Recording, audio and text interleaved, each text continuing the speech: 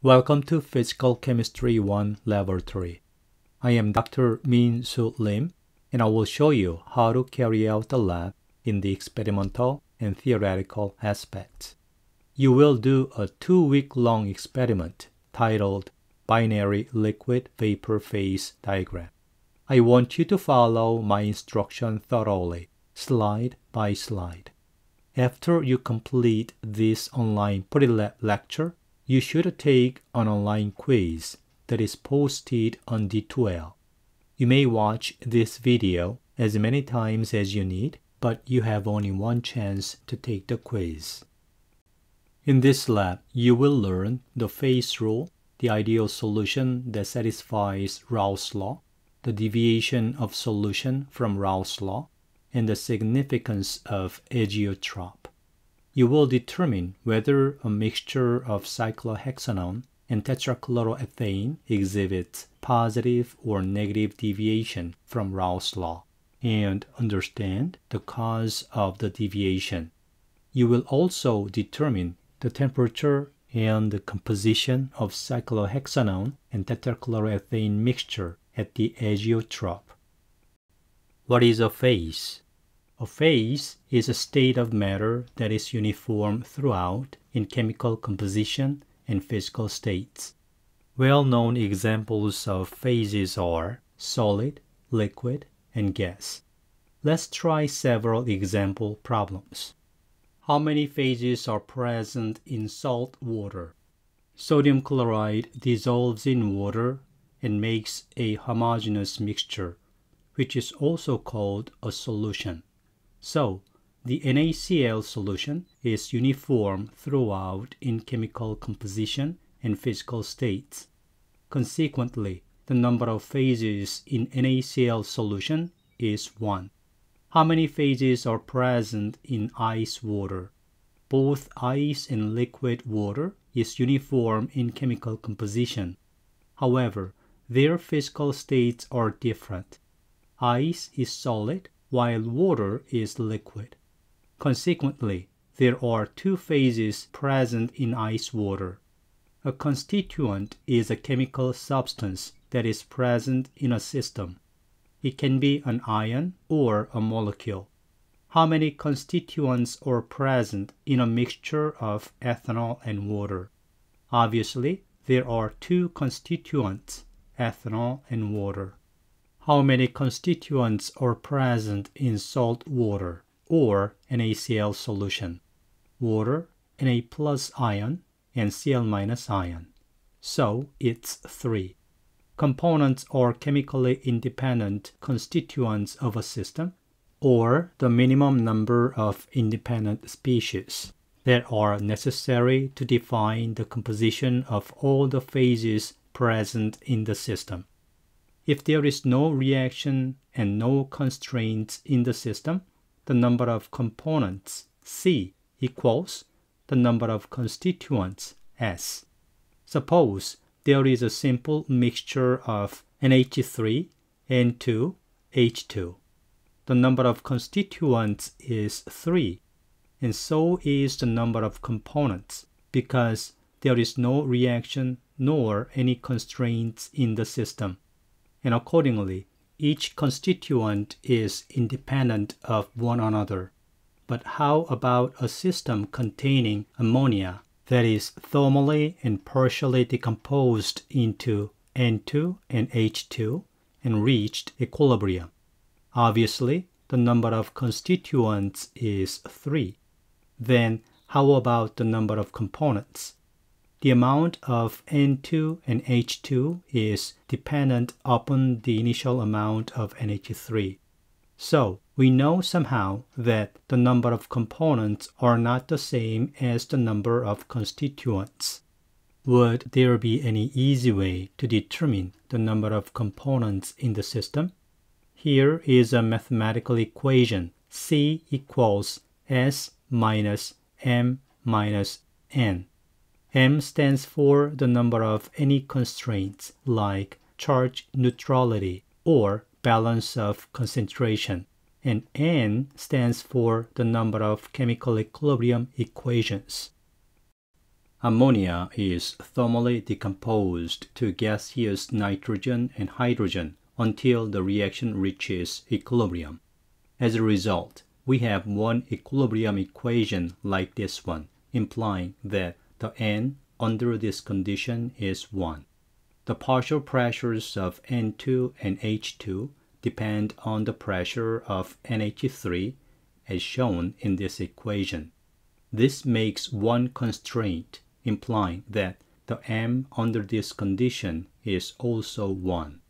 Now, plug these values into the equation from the previous slide.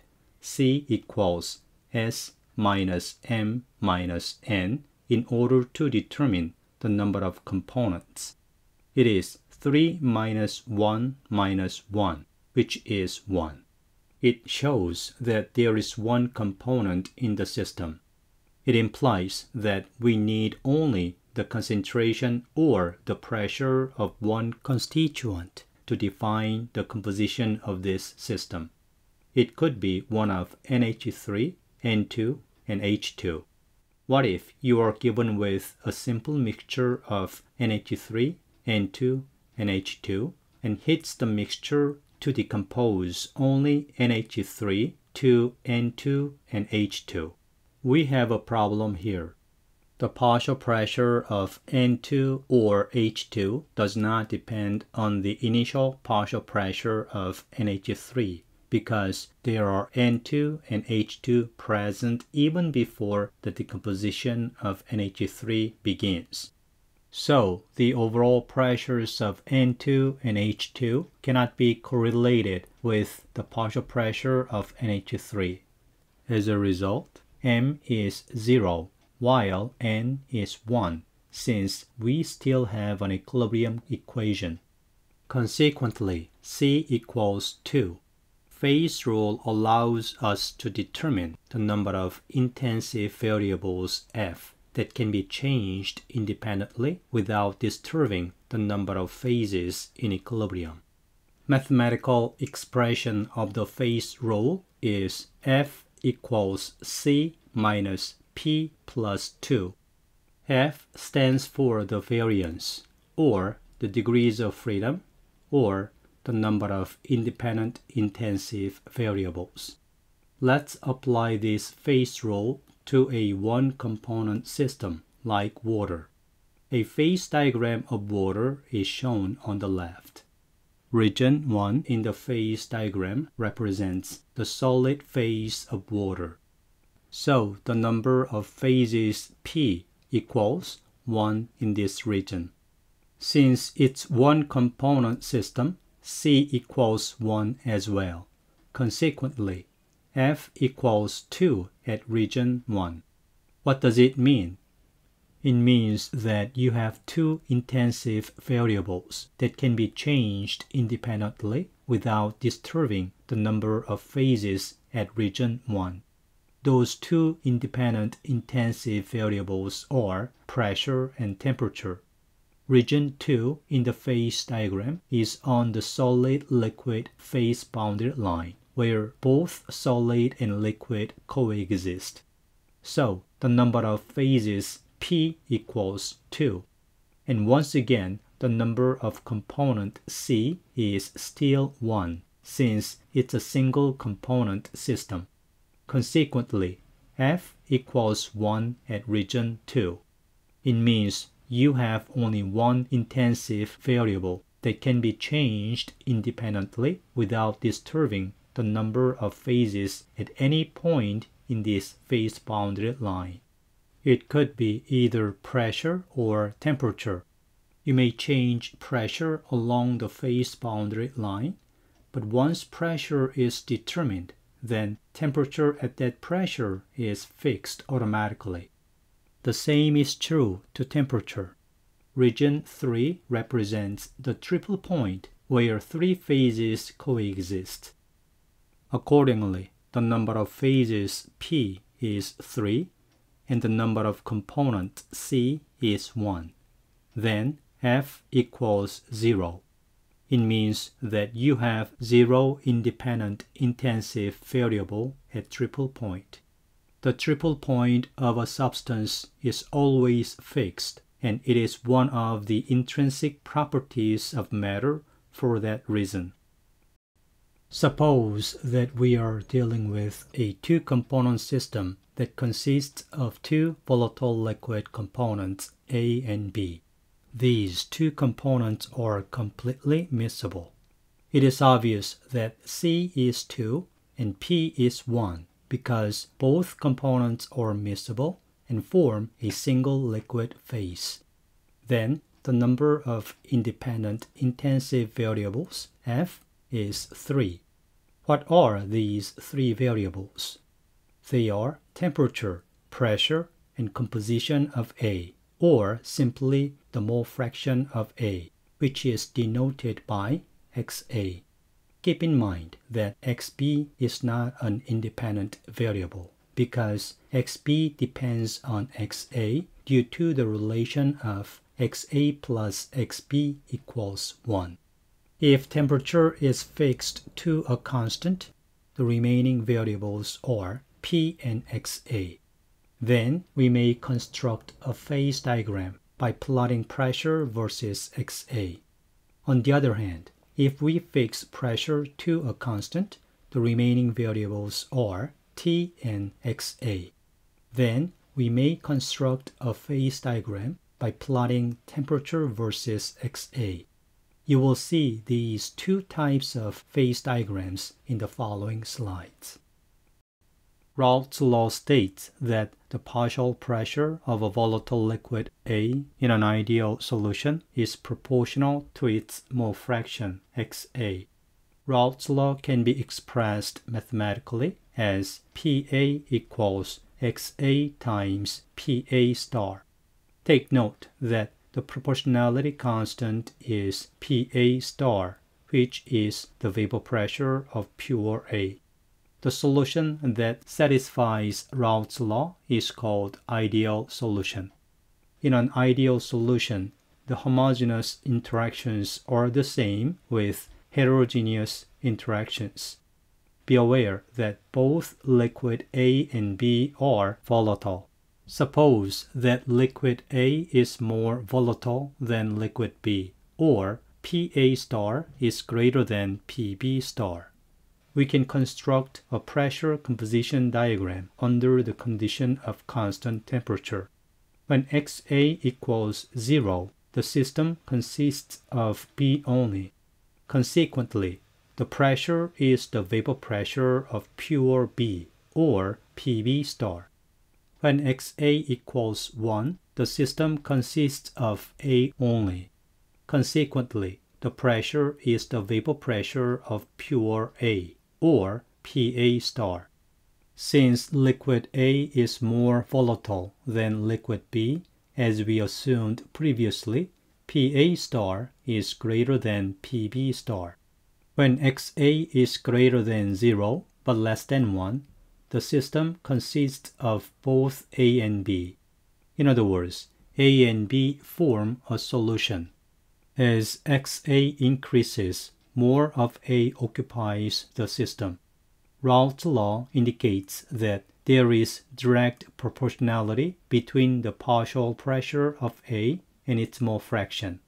This sloped straight line shows how the partial pressure of A in the mixture depends on the composition of A in liquid phase. And now we all know that both A and B are volatile and form a vapor mixture. How would the composition of A in the vapor mixture would be related to the partial pressure of A? It is like this red curve. This is because more volatile liquid A would make vapor mixture richer in A.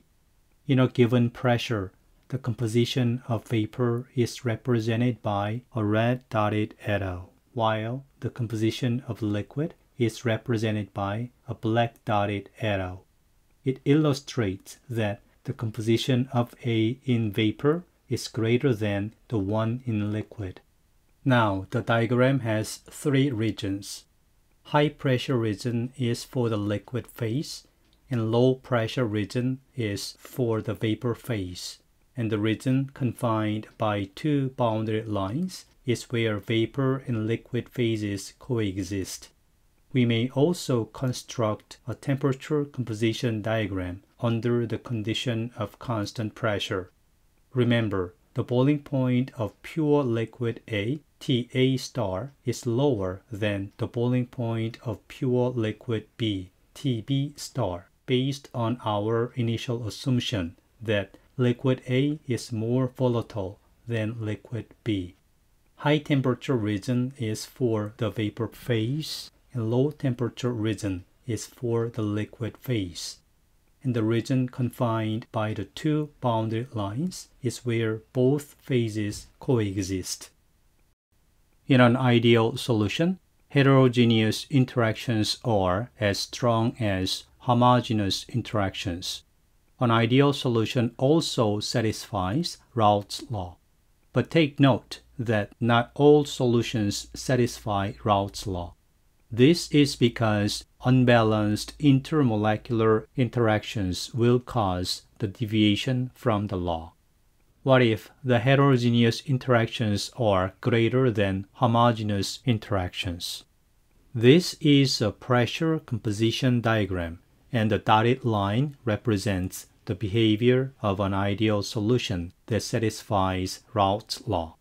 Greater heterogeneous interactions than homogeneous interactions imply that the molecules of different kinds, like A and B, hold on to each other more strongly than the molecules of the same kind, like A and A or B and B.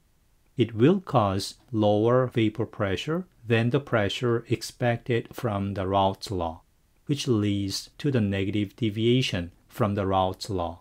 Mixing A and B is favorable and stabilizes the system, which would cause the reduction of enthalpy and the volume of the mixture. The corresponding temperature composition diagram shows a reverse shape of the phase boundary lines. Take note that the pressure minimum in the pressure composition diagram, or the boiling point maximum in the temperature composition diagram, is called azeotrope. It stands for boiling without change of composition. At this point, the separation of liquid mixture by distillation is not possible. I will talk more about the azeotrope in the next slide. What if the homogeneous interactions are greater than heterogeneous interactions? Greater homogeneous interactions than heterogeneous interactions imply that the molecules of the same kind hold on to each other more strongly than the molecules of a different kind. It will cause higher vapor pressure than the pressure expected from Raoult's law. This would lead to the positive deviation from Raoult's law. A pressure maximum in the pressure composition diagram, or a boiling point minimum in the temperature composition diagram, will be observed. Mixing A and B is unfavorable and destabilizes the system, which would cause the raise of enthalpy and the volume of the mixture. We may separate the liquid mixture into each component by distillation. This is a binary liquid vapor phase diagram. I will use this diagram and show you the step-by-step distillation process to separate the liquid mixture into components A and B. This is the distillation apparatus that you should set up in this lab. The liquid mixture remaining in the distillation flask is called liquid residue, and the vapor condensed and collected in the receiving flask is called vapor distillate. Suppose that you are given with a liquid mixture of A and B with a mole fraction of 0.2 at temperature T1. It implies that the solution contains 20% A and 80% B by mole. Increase the temperature of solution to T2. The solution begins to vaporize at this temperature. Collect the vapor. The composition of the collected vapor, or the mole fraction of A in the vapor is 0.6. Decrease the temperature until the vapor is condensed. Now, the vapor distillate is much richer in A, meaning 60% A and 40% B by mole. It makes sense because A has lower boiling point as we assumed in the previous slide, which would make the vapor richer in A. Now, increase the temperature of the distillate to T3. The distillate begins to vaporize at T3. Collect the vapor. The mole fraction of A in the collected vapor is 0.8, which implies that the vapor is now much richer in A. Decrease the temperature until the distillate is condensed. As this process continues, the composition of the vapor distillates become close to that of pure A. Okay, then, can we separate a liquid mixture that has an azeotrope? This is an example phase diagram that has an azeotrope. Suppose that you are given with a liquid mixture of A and B with mole fraction of 0.7 at T1. Increase the temperature of solution to T2. The solution begins to vaporize. Remove the A-rich vapor. Since the A-rich vapor is removed, the remaining liquid residue will be richer in B. The mole fraction of A in the liquid residue is 0.6. Increase the temperature of solution to T3. As this process is continued, the composition of the remaining liquid residue will reach to the azeotrope. As you can see in the diagram, you cannot separate the mixture further at azeotrope. This is because the liquid mixture at azeotrope boils or condenses at the same temperature. Here is the experimental procedure. During this 2-week-long experiment, you will collect 10 vapor distillate samples and 10 liquid residue samples for the measurements of refractive index. You will collect first 6 pairs of samples and complete the refractive index measurements in the first week. In the following week, you will do the last 4 pairs of samples. You will use tetrachloroethane and cyclohexanone and construct a binary liquid vapor phase diagram of the mixture of the 2 compounds. It is very critical to clean and dry the glassware prior to the experiment. Transfer 125 milliliters of tetrachloroethane into the distilling flask. Distill enough to give a constant temperature 146 Celsius at 760 torr. Take note that the temperature would not reach exactly 146 Celsius because the laboratory pressure is usually lower than 760 torr. So, the temperature could be lower than 146 Celsius. You will correct this later with stem correction and pressure effect correction. Collect sample 1V and 1L for analysis. Apply the same procedure to mixtures of tetrachloroethane and cyclohexanone at constant temperatures of 149 Celsius, 151 Celsius, 154 Celsius, and collect samples 2L, 2V, 3L, 3V, and 4L, 4V. The temperature of the distillate should be recorded by averaging the initial and final temperatures in the course of the collection of the distillate. The temperature of the liquid residue should be recorded at the point when the distillation is stopped to collect the sample of the residue. Apply the same procedure to step 5 and 6 and collect samples 5L, 5V, and 6L, 6V. Record the laboratory temperature and pressure.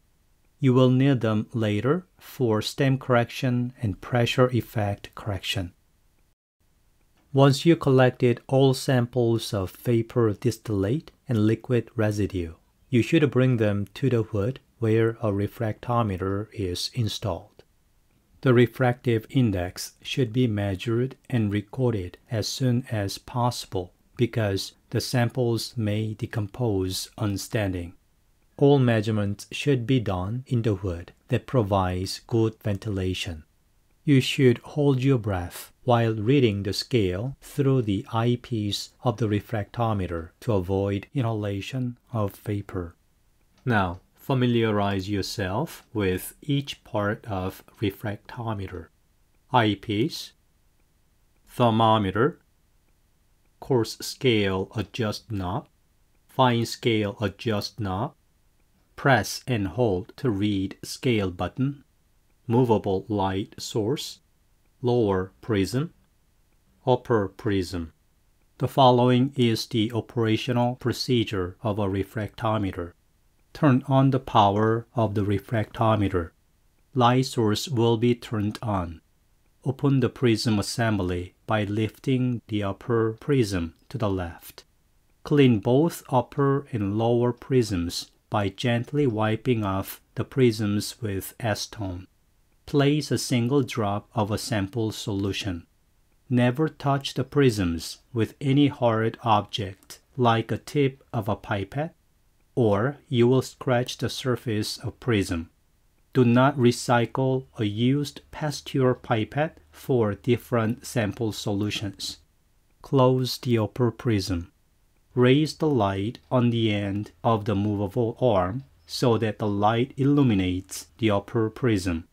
Look in the eyepiece to find crosshairs and a shadow line as shown below. Turn the coarse scale adjust knob and fine scale adjust knob to bring the shadow line to the center as shown in the picture. Press the press and hold to read scale button and read the upper scale for refractive index. Read the number where a vertical line crosses. Try this example for practice. Pause the video and read off the refractive index of a sample solution from the scale that is seen through the eyepiece of a refractometer. What is the refractive index of the sample? It is 1.4602.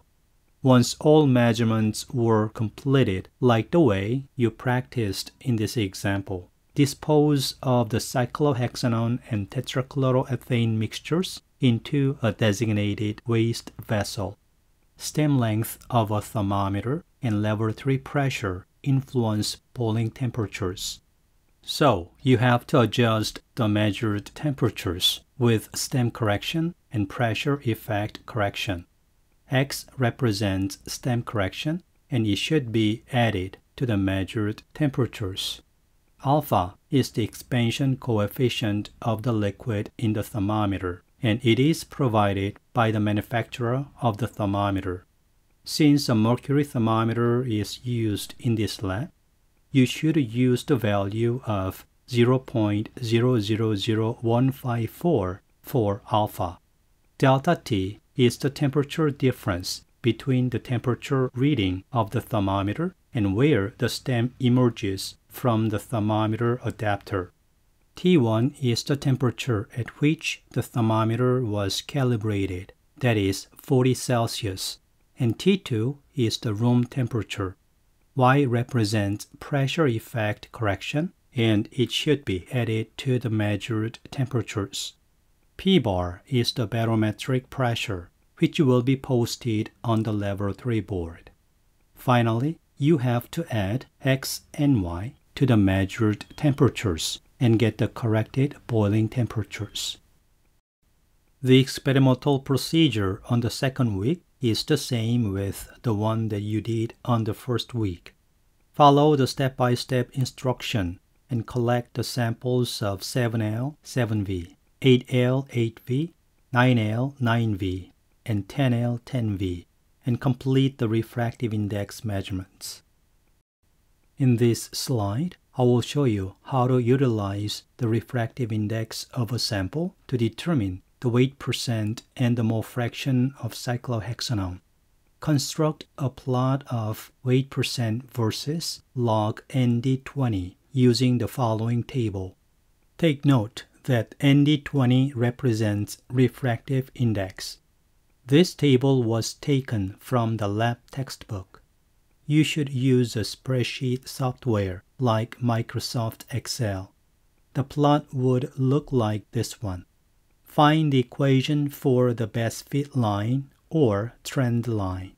Calculate log ND20 of a sample and plug it into X in the equation to get the weight percent of cyclohexanone.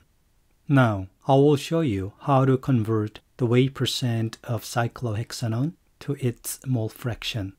Suppose that the weight percent of cyclohexanone that you determined graphically is 42.6%. It implies in 100 gram mixture, you have 42.6 grams of cyclohexanone and 57.4 grams of tetrachloroethane. You have to convert the gram mass of each component into its moles. The mole of cyclohexanone is 0.4341 moles. Take note that a bar on top of the number 4 is to represent the last significant digit. Likewise, the mole of tetrachloroethane is 0.3420 moles. The mole fraction of cyclohexanone in the sample can be determined by dividing the moles of cyclohexanone by the total moles, and it is 0.559.